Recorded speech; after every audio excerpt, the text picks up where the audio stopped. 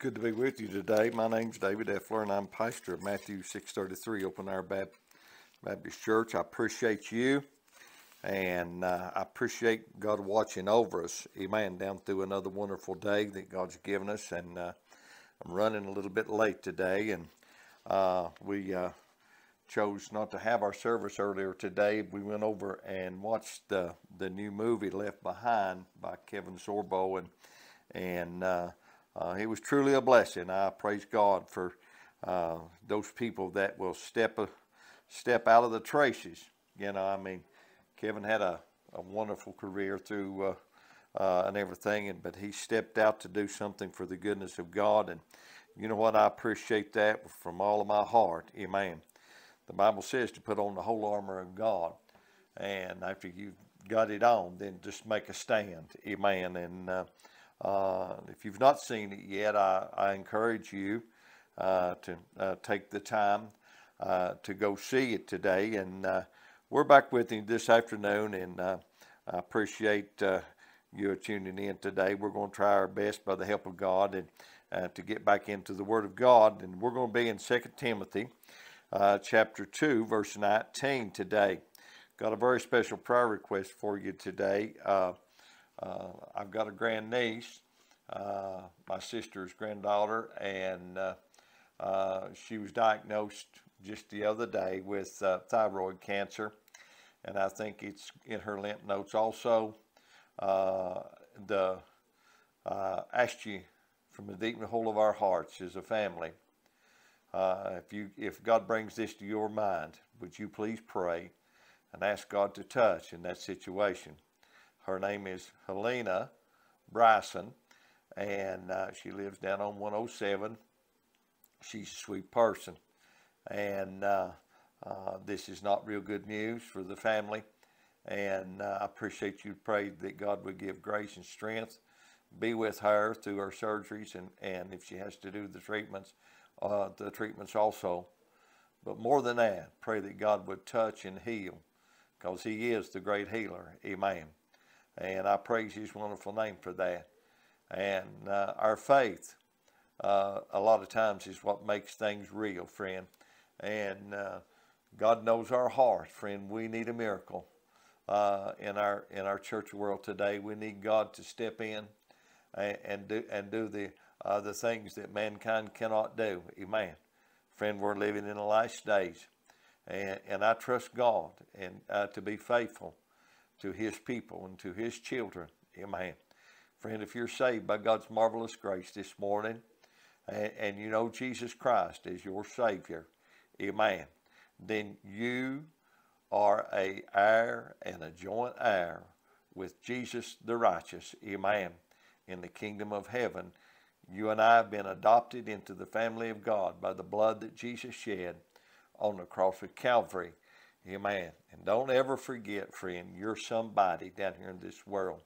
The devil's trying his best to step out Christianity. He's trying his best to do away with the Word of God. The battle is raging right now, greater than I've ever known it in my lifetime. And I believe that we have a urgency, friend, as Christians, as children of God, to let people know. Amen. You get a chance wherever you're at the grocery store, on the workplace, meet somebody at the service station. If you're down there pumping gas and somebody's next to you, strike up a conversation with them and give God a little bit of praise. Amen. I know things is getting bad, but it's going to get worse, friend, before it gets better. And the getting better, friend, is when Jesus Christ says, "Come up hither, children," and we go up to be with the Lord. Lost friend, if you're hearing my voice today and you're not prepared to meet God, I ask you by the mercies of God, friend, that you would listen to what thus saith the Word of God, and that you feel down in your heart. Friend, the power of the Holy Spirit of God nudging you to cry out to Jesus and ask Him to come into your heart. Friend, He's knocking at your heart's door right now, lost friend, and He's been a knocking for a good while. Ever since you become aware of good and evil, friend, and came to the age of accountability. Jesus has been knocking at your door. Amen. And because he knocks at your door, and sometimes he's really suffering. Friend, you might be way up in your years. I'm 66 years old, and I know several men that's my age that don't know the Lord Jesus Christ. But you know what? They've been a multitude of prayers prayed for these people. And one of these days, friend, one of these days when the conditions is right, and they hear the word of God, and the Holy Spirit of God speaks to their heart and shows them that need for a Savior. And I'm sure that God has showed them time and time and time again. But you know what? God's got great mercy.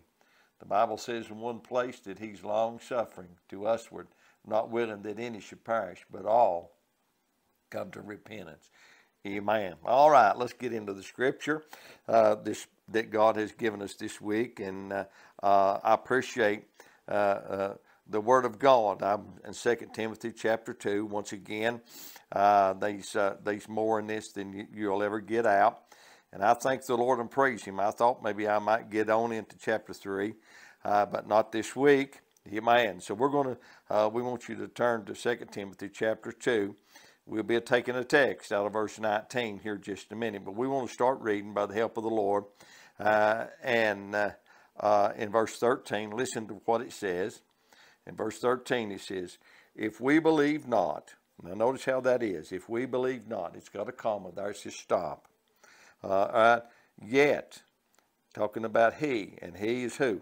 The God of heaven, friend, and the Lord Jesus Christ, and the Holy Spirit of God. They three make up the Godhead. Amen. He says, yet he abideth faithful. Amen. Praise his wonderful name for his faithfulness. And then there's two little dots there, and that means to stop and look at that just a minute. It's not a semicolon. It means, there's a stop coming in that sentence. Yet he abideth faithful. Amen. Praise his wonderful name. He was faithful to touch my heart and show me my need for a Savior. And he gave me the faith to call out on Jesus. And Jesus come into my heart and made me a fit vessel for the kingdom of God. I praise his wonderful name for what God can do. Amen. See, and then the last little part in that verse, it says, he cannot deny himself. Amen. He cannot deny himself. Amen. You know why? Because he is truth, friend. And without him, there is no truth in this world. He came, amen, and he gave his life a ransom that you and I might have life and have it more abundantly. Amen. You can count on that, friend, today. I'm telling you the truth, what Jesus Christ done. Amen. He said, of these things, put them in remembrance. And I like that. God called me to preach back in 1995. And, little verses of scripture like that right there blesses my heart. Amen. And then it says, charging them before the Lord that they strive not about vain words to no profit. Friend, there's a lot of foolishness going on out here in this world, and they've drawn away a lot of people. And I remember in my lifetime, a couple of entities on everything. There was a gentleman called David Koresh, that he drawed away a whole bunch of people and took them to their death. Friend, they believed in what he had to preach, and they followed him. Friend, he was no Messiah, friend. He was a false god. That's what he was to them people. And they paid the ultimate price. I hope and pray, friend, that they was some of them people there that genuinely believed and trusted in the Lord Jesus Christ. There's a lot of vain words going on out there in this world. And then Paul's penning here to Timothy, to charge them, not to get caught up in that stuff is what he's saying. Not to get caught up in it, which it's no profit, friend. It don't profit anything. But to the subverting of the hearers, in other words, to be plain to the people that is hearing. In other words, give them what you're getting from God, the gospel, the Lord Jesus Christ. Paul said in one place over there, I believe it's in 2 Corinthians chapter 2, Might be 1 Corinthians chapter 2. I can't remember just exactly which it is. It's 1 Corinthians chapter 2. He said over there, he said, "Brethren, I say to know nothing among you save Jesus Christ and him crucified." Friend, that's the gospel in a nutshell. And if I preach Jesus Christ, friend, I'll preach you the whole volume of this book. Amen. Because he came in the beginning. He was there when him and the Father created all things. And not only did he create all things, but before the foundation of this world was, he said, "Father, I'll go redeem them back." Before Adam and Eve was ever formed, God knew that they would fail. Amen. And God knew that they would need a redeemer. Amen. God shed the first blood here on this earth when he killed the little animals, and he took their skins and made them coverings to cover their shame. Amen. And you know what, friend, there's no shamefacedness out here in the world today. The lost world, to quote a mythical preacher in one of the comments that was I've heard him preach before, he said, "I'm never amazed when lost people act lost," friend. And you know, that's just the way it was when I was lost and undone without a Savior, friend. When I was walking according to the course of this world, I didn't act like a Christian. I act like somebody that was lost and undone. Whatever the devil wanted me to do, most of the time, that's what I done. Friend, I didn't try to get out here and try to be something I wasn't. I was just a sinner out here in this world, following after whatever that the devil would lay out there for me. I was after it whole hog. But there come a day and time, friend, when sound doctrine came to my ears. Amen. Amen. And I heard what thus saith the word of God. And God pricked my heart and showed me a sinner, lost and undone and on my way to hell. Amen. And then he sent the Holy Spirit down into my heart and soul, and he began to shake me.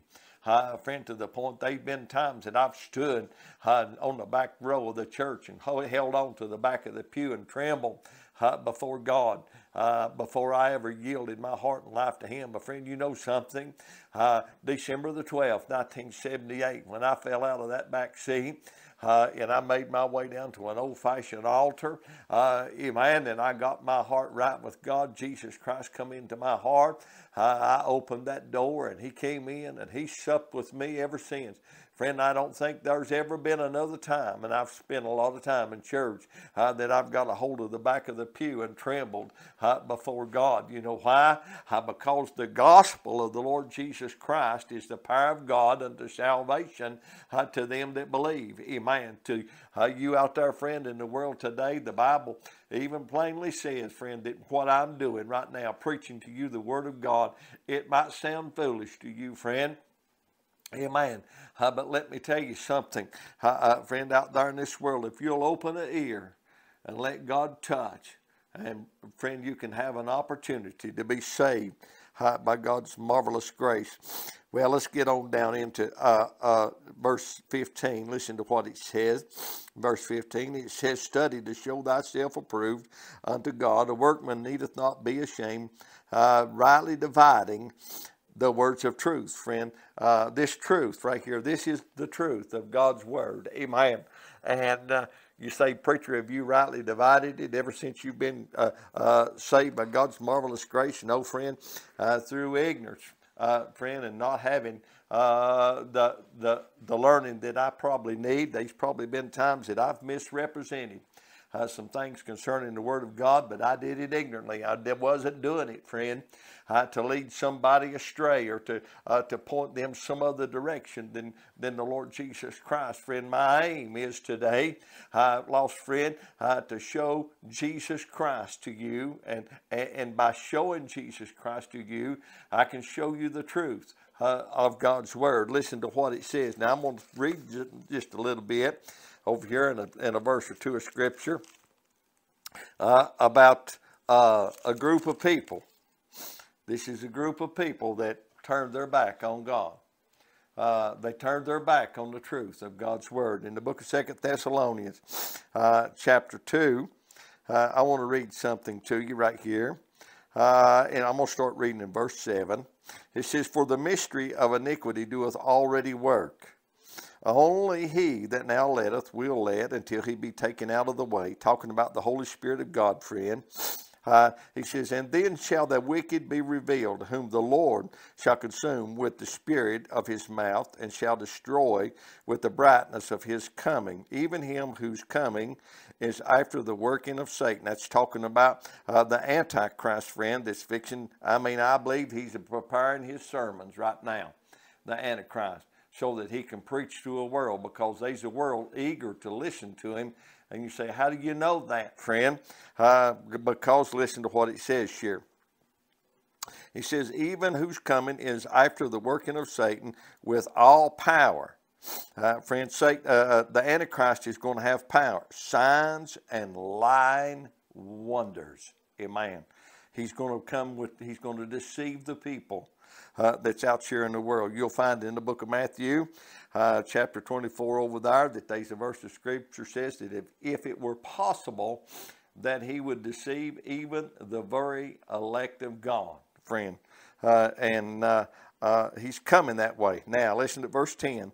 With all deceivableness and unrighteousness in them that perish. Them that perish. It's got a semicolon there. It says, just slow down and look at that just a minute. And I'll look back at that. With them, with all deceivableness of unrighteousness in them that perish. In other words, he's going to deceive them, friend, that done what? That are down here in this world, because they was left behind. Amen. They were left behind. Because they receive not the love of truth. Amen. What is the love of truth, friend? The love of truth is that Jesus Christ come into this world to save old sinners like you and like me. Amen. For God so loved the world that he gave his only begotten Son, that whosoever believeth in him should not perish, but have everlasting life. That is the truth, friend, that saves. Amen. That's the truth that gives eternal life down here in this world. If you'll only believe that today and ask Jesus Christ to come into your heart. Amen. He said, and for this cause shall God send. Let me see that. Let me read this again. That I didn't get all of it. Let me go back and get verse 10 again. It says, and with all deceivableness of unrighteousness in them that perish, because they receive not the love of truth, that they might be saved. Amen. They didn't believe. Amen. Belief is the hinge, friend, that opens the door to let Jesus Christ come into your heart. Amen. That's the working of the Holy Spirit of God. Our belief in this, friend, tells us to study, to show ourselves approved unto God. A workman needeth not be ashamed, rightly dividing the words of truth. And for this cause shall God send strong delusions, that they should believe a lie, and that they all might be damned who believed not the truth, but had pleasure in unrighteousness. Amen. I didn't realize I was going with that today, but God spoke to my heart on the way back up the road about that, and I just thank him and praise him, friend, that we have the truth of God's word down in our heart and soul. He says, study to show thyself approved unto God, a workman needeth not be ashamed, rightly dividing the words of truth. Friend, you've got something special to tell people, friends. God called us. He saved us into a good work. Friend, a holy calling is on you. What is that holy calling? That you give your testimony out there before a lost and dying world. If it ain't nothing more than thank God that Jesus Christ saved my wretched soul. Amen. If that's all you've got to say, it's sufficient, friend. Little is much with God. But friend, let me tell you something. If you've walked according to the course of this world for any length of time, you've saw the ugliness that's out there. You know what's out there in this world, friend. And that ugliness, the greed, the unrighteousness, the filth, the nastiness of this world, the depravity of man, You see that, lost friend, if you're out there in this world living out there daily. There's people that'll lie to you with a straight face and never blink an eye. Matter of fact, it's hard to tell anymore whether people are lying or not. Why? Because they've refused to believe the truth, and God has seared their heart over as with a hot iron, friend, and they believe what they're saying. You know, there's stuff going on right now in the people that's running our country right now. You know, you say, well, that's not got a lot of truth in it and everything. But if you just pin them down, and they believe what they're saying, friend, they do. They believe what they're saying to be the truth. But you and I, friend, that are saved by God's marvelous grace, we know the truth. The truth is that you and I that are saved by God's marvelous grace, we're going somewhere or another. And it's not what we have down here in this world. Amen. It's what that we've got to give to somebody. Amen. You've got something very precious, dear friend, that's saved by God's marvelous grace, living down inside of you. And Paul penned in one place over there, he said, it's from faith unto faith. Amen. My faith in God and what they see in me will cause them to want that same faith. Amen. Down in their heart and soul. And the Holy Spirit of God works like that. And he chooses the foolishness of preaching, teaching, singing, testifying, just being a living example for the Lord. Romans 12:1, he said, I beseech you therefore, brethren, by the mercies of God, that you present your body a living sacrifice. Amen. You know, if you show forth God in your heart and life and in your body by your demeanor, by your language, by the way you conduct yourself out there in the world, by holding your tongue and not railing and stuff on people all the time and everything, what's that show forth? That shows forth the love of God down in your heart and soul. You say, well, I know a lot of good people that don't go to church that acts like that. Well, what you need to do, go to that individual and everything and ask them, what makes the difference in you? Look at them, just look them straight in the eye and say, are you saved by God's marvelous grace? Just look at them and ask them. I mean, it's a simple question. And most of them people will look at you and they say, yes, I believe and trust in God for the salvation of my soul. Friend, going to church is the Bible says you and I, we're not to forsake the assembling of ourselves together, for the manner of some is. Spending that little bit of time going out to be with people of like passion. And there's an old saying, friend, birds of feather flock together. Did you ever see that? Did you ever see a bunch of like a multitude of different kinds of birds flying together and all in one flock? And no, they seek out people, birds of like that looks like them, talks like them, and acts like them, and they flock together. Friend, if you go out to a nightclub and you walk into a nightclub somewhere or another, and there's a lot of stuff going on in there that where a Christian hadn't ought to be, and everything. If you can walk in there and sit down and order you a Coke or something other to drink, and you can sit there and be comfortable in that place and enjoy it, there is a good chance, friend, that you don't have the love of God down in your heart and soul the way you need the love of God down in your heart and soul. Amen? If you're comfortable with being in a place where that there's a lot of foolishness going on and stuff that you hadn't ought to be around, best thing you can do is check up and find out if everything's all right with you. Amen. Now let's get on down. I ain't even got to the title of the message yet, and I praise His wonderful name. Though, let me read just another verse or two of Scripture to you. Verse 16, it says, "But shame, profane, and vain babbling, for they do increase unto the more ungodliness, and their word will eat as do a canker of whom is Hemius and Philistus, who concerning the truth have erred, saying that the resurrection is past already, and overthrow the faith of some.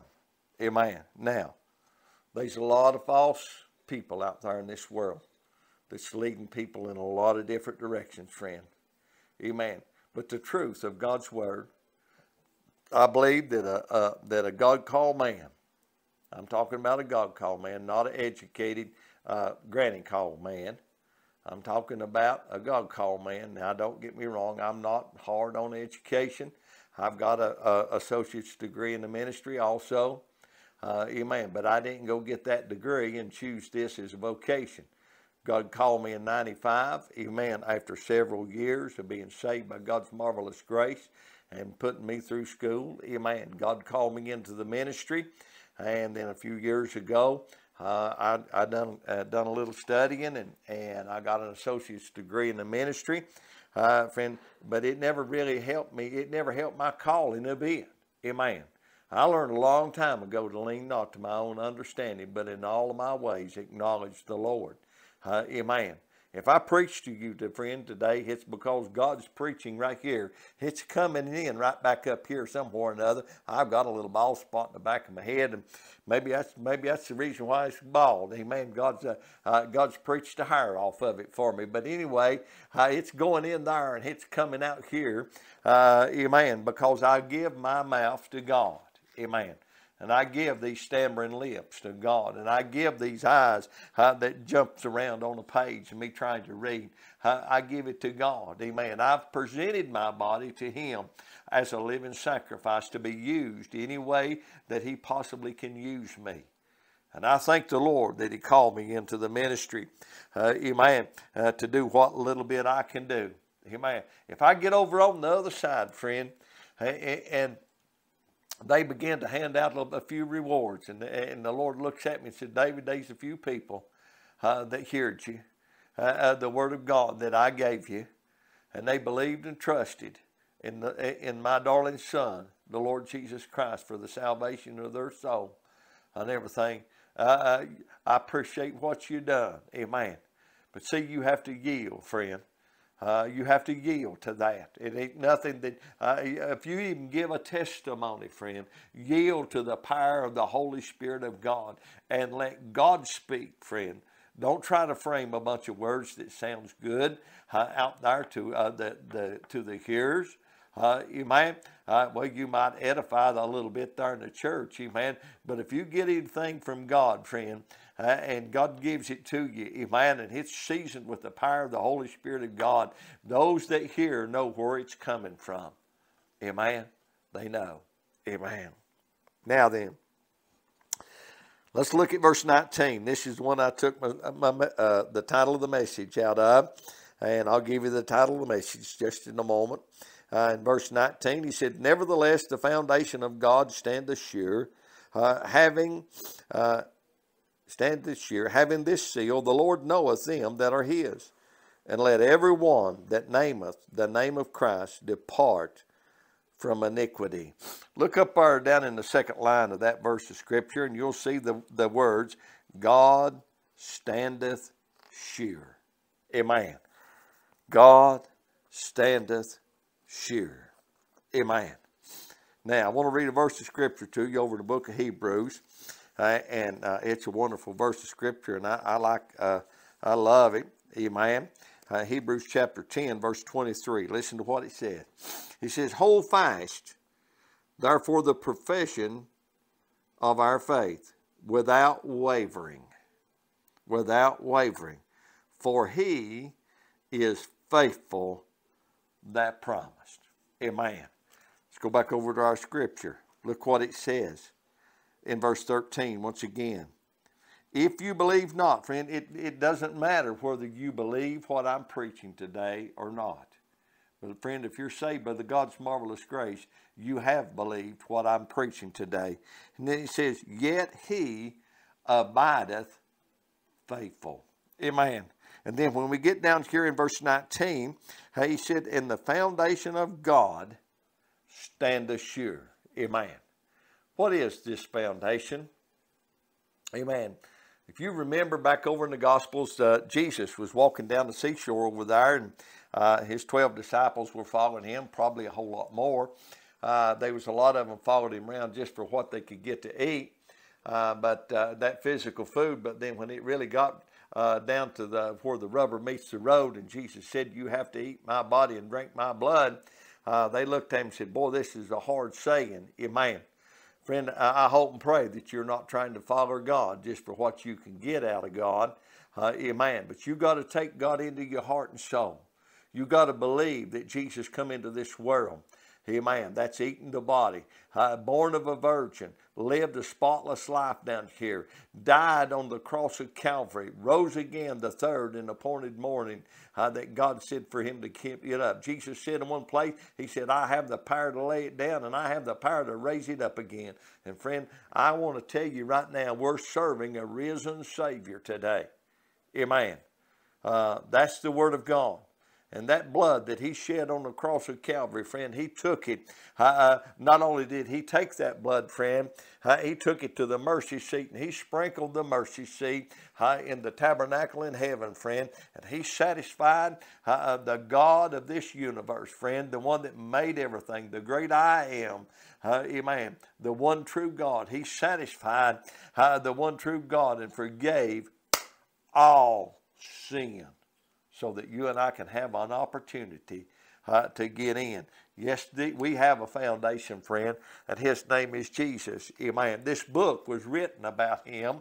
We talked about it there when we first got started. This book was written about this man called Jesus. Amen. And God loved him. Amen. For God so loved the world. Amen. That he gave his only begotten Son. Amen. Remember what Abraham said over there on the mountain as they was going up. Preacher about a few days ago touched on this. Amen. It's good preaching, friend. Anytime you get into this, it's good preaching. There's a lot, brother, on what took place there on that mountain that day. Amen. But as Abraham and Isaac was going up the mountain, God had told Abraham, he said, "Take thine son, thine only son, up on the mountain and sacrifice him to me." Amen. And they had the wood and they had the fire. And Isaac looked up at his father and he said, "Father, but where's the lamb?" And Abraham, I believe he swallowed right real hard. Amen. I can just about see the man, the Adam's apple in his throat move up and down and everything. He swallowed right real hard. And these words come out of his mouth. He said, "Isaac, God will provide himself a lamb." Praise God, he did, friend. Amen. Abraham went all the way. Amen. He went all the way. And Jesus went to Calvary. And he rose again that third and appointed morning. Amen. For yours and my justification. He met what God demanded of him. Abraham did there on that mountain. You said, "Well, he didn't slay his son." No, he stayed his hand, but I believe he was in mid-swipe with that knife when God said stop, or the angel said stop. And God told Abraham up there, he said, "Abraham, you've not withheld your only son from me." And friend, God, I believe that day. Now, I ain't got no Bible for this anywhere else. But if God ever had a doubt, and the Lord Jesus ever had a doubt in his mind, he looked at Abraham's faith that day, that he did not withhold his only son, the one he loved, the son of his old age. Amen. He did not withhold him. Amen. And God did not withhold Jesus from the cross that he bore for you and I. Amen. But friend, he has glorified him. Amen. You can get that in John 17 if you want to go over and read that. Friend, we have a foundation this morning that is sure and steadfast. Amen. You'll find, I believe it's in 1 Corinthians 15:58. He talks to you and I in that verse of Scripture. He said, "Be ye steadfast, unmovable, always abounding in the work of the Lord, for as much as you know," friend, that your labor is not in vain in the Lord. Now, I may have butchered that a little bit trying to quote it, but you got the gist of that verse of Scripture over there. Friend, God tells us to be steadfast. We've got a foundation down here in this world, friend, and that foundation standeth sure, friend. When you get into the family of God, you've got somebody on your side, and you will never, ever, ever, ever regret one moment of accepting Jesus Christ as your personal Savior. Amen. Think of the benefits. Jesus said in John 14, I go away to prepare you a place. And if I go away and prepare you a place, I will come again and then receive you unto myself, that where I am, there ye shall be also. Friend, we've got a place prepared for us. Amen. He said, well, don't it have mansions there? Yes, it does. Amen. I don't know whether I'll have a mansion or whether I'll just have a place there. It don't matter, friend. It don't matter. It's going to be heaven. Eyes have not seen, neither is ear heard, neither is it entered into the heart of man what God has went away to prepare for you and I. Amen. What a hope we have in Jesus Christ. Friend, we have one that standeth sure today. Amen. The devil can't touch that. Friend, the devil can't, the devil, he can't tread on the blood of the Lord Jesus Christ. Amen. Think about that. Paul said over there in one place, he said, you and I are being made more than conquerors through Christ Jesus, which loved us. What a glorious promise that God has given you and I. That's a message God's laid on our heart today. I appreciate, praise His wonderful name, the Spirit of God, what I feel down in my heart and soul. I appreciate Him. Amen.